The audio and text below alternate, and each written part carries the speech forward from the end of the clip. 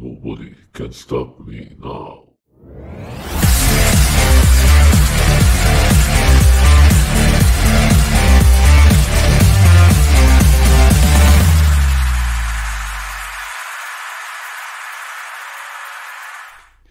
What is going on, y'all? My name is James Kaplan, and I am the host of the YouTube channel No Mercy Sports. Now, in case you're wondering what No Mercy Sports is, it is the most uncut, unfiltered, and unfucking censored page you are going to find on YouTube. I guarantee you that. Now, this is just a preview because this Sunday I want y'all to stay tuned for the first episode of No Mercy Sports. With that being said, here's a list of what's going to get talked about on the episode this Sunday. We're going to talk about the Rams winning the Super Bowl. We're going to talk about a story behind the halftime show. We're going to talk about the Rams becoming the second team in NFL history to win a Super Bowl on their home turf. Now, since we're talking about LA, we got to talk about the Lakers losing AD and what a big blow that is for them.